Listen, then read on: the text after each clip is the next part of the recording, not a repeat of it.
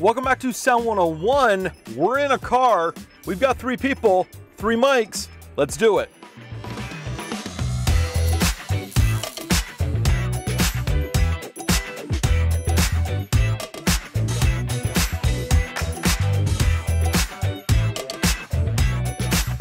Today's big guest on our show is Mike, who's a location sound mixer here in LA. You have a lot of experience miking up cars. Why don't you tell the audience a little bit about your background? Thank you. Yeah, my name is Mike Walker, and in Dallas I worked on shows like Dallas Car Sharks, Murder Made Me Famous, and did a lot of work for Toyota North America. Well, it is safe to say that Mike knows what he's talking about when it comes to miking up cars, which is why I'm going to make this a challenge episode.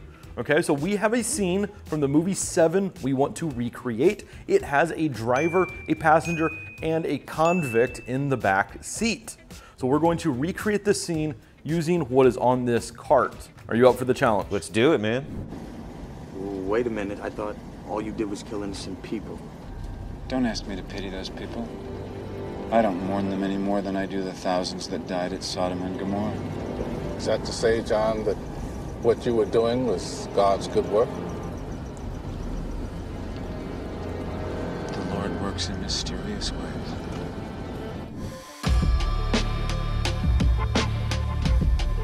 Okay, so let's talk about the driver first. Mounting options. How are we gonna mic up a driver in this police car? All right, so we got our driver. What I think we're gonna go with here is the S-Mic 2S on a Dinkum mount. With the blocking that we've seen for this scene, the coverage will allow us to put this down low in the center console area. You're not gonna see it. It'll be His out of the head's shot. not moving dramatically. His attention is focused that way, so we'll have a nice mounting position for it. He's not gonna be speaking out the window or anything like that. His dialogue is gonna be biased back towards the inside of the car. Check, check, check. 1, 2, 1, 2.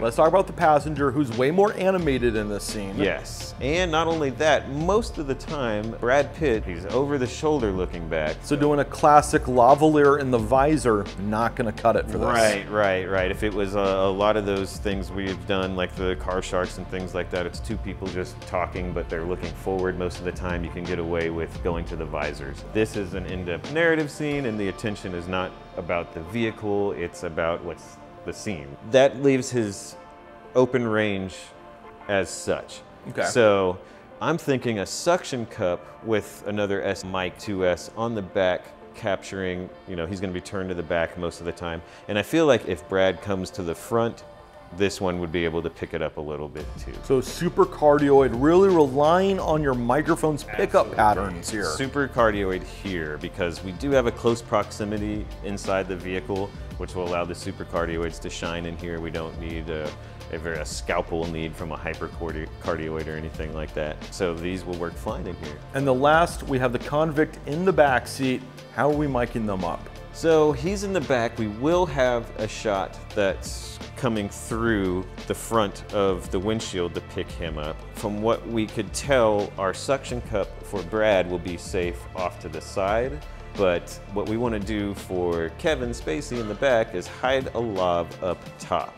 That way we can get our center shot and not see the mic that's down in the center console and the suction cup off to the back driver's side. So literally we can mic up all 3 people, leave them, Yep. This vehicle can drive off, shoot the scenes, come back, and we didn't bust camera at all. We don't want to hear any comments from our camera friends. If they come back and don't say anything to us, that means it worked great. When it comes to miking up that lavalier to the roof of a car, one of the best things you can use is paper tape, not gaff tape or duct tape. The adhesives are way too strong. The more expensive the car, the happier the owner will be when they realize you didn't do anything bad to their car. Now that all of our audio is set up, let's give it a little listen. Here's what the driver sounds like on the S-Mic 2S. Is that to say, John, you were doing the Lord's work? Now here's what the passenger sounds like when they're doing their over the shoulder. Wait a minute, I thought all you did was kill innocent people. And lastly, this is what the backseat sounds like with that lavalier taped to the ceiling. I don't mourn them any more than the thousands that died at Sodom and Gomorrah. So now we know where everyone is and the microphones are. Where are we going to be when we're doing the recording? That's a great question. Looking at the vehicle, it's not like we have a place to put our sound cart and kick back. What about the trunk? No matter what, don't get in the trunk. It's just not safe. There's not a lot of room to mix from, so we have some tools for that. This is when we get to bust out the FM transmitter. This is a really cool, this guy right here, and we'll be able to pipe our audio signal from inside the car to a follow car. It's spitting out at about 200 milliwatts, I think. Give or take. Give or take, and that should get us about maybe 300 meters with the follow car, so that's pretty awesome. The way that's going to work is everyone in the follow car will just get to dial into their radio as if they were at a drive-in movie theater. And it's a very common method to leave the audio recorder in the vehicle so it's near all the mics and everything. Do some sound checks with your talent, you know, listen to them. Hopefully during the blocking and rehearsals you had time to dial in your levels and everything like that. So we can get away with leaving the recorder in the bag for a few takes as long as we're rushing to do, you know, playback afterwards, that kind of thing. Make sure, you know, it's all good when the car comes back around. That way everyone in the vehicle will get to listen. They don't need headphones. You've got one tool serving several people in Village, so that's a pretty cool thing. So the secret trick here is the FM transmitter, like 50 bucks on Amazon. You've probably never heard of one, but good to have, especially if you do a lot of car shoots. Absolutely. So now we know where things are being mounted, we know about safety. Let's talk about something that is unique to a car shoot, and that is noise. Oh man, lots of noises with moving cars, and as we know in our scene, this car is supposed to be in motion. With the motion from a vehicle, a lot of that's going to come from the engine, obviously. So what we have to think about is where do we want to put our rejective side of our axes from our microphone. Obviously, the rear side of the microphone is going to have the most rejection than the front. We want to make sure that our rear axis is always pointed as best as it can. We might have to do some wiggle room, but you do have X amount of degrees in each direction on the rear side to get optimal rejection from, in this case, the car engine. So you're talking about that dinkum arm for the driver. Correct. We're trying to make sure those 240, 270 degree nodes on a supercardioid are kind of pointed toward that engine block. About 123 to 233 to keep it tight. Yeah. In those ranges, yeah. Something that is unique about a car, and you probably experience this a lot on your shoots out there in Texas, and that is air conditioning. What are we doing? It's got to go off. I mean, if we're trying to capture the audio, talent's not going to like it. If there's a producer in the car that's squeezed in there, they're not going to like it, or the director's not going to like it. It's got to go off. So crank it beforehand, make it super cold. Exactly. That's your chance while you're mounting to crank that thing on like 65 degrees. Keep the car in shade when you're doing all your mounting options. If you can, do a pull-up tent.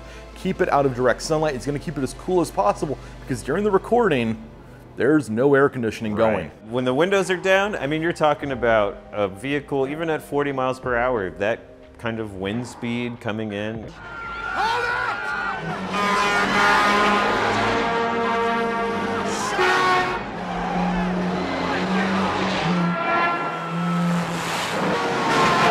It's kind of a no-go. It's not even the wind necessarily that's the problem. It's the pressurized cabin and the woo, woo, woo, woo sound that is really making a lot of the interference. The pressure can tug at the transducers, causing all kinds of turbulence with the transducers. Yeah, so it's not necessarily like throw a blimp on it and you're gonna save yourself if you keep the windows down. It's a mess.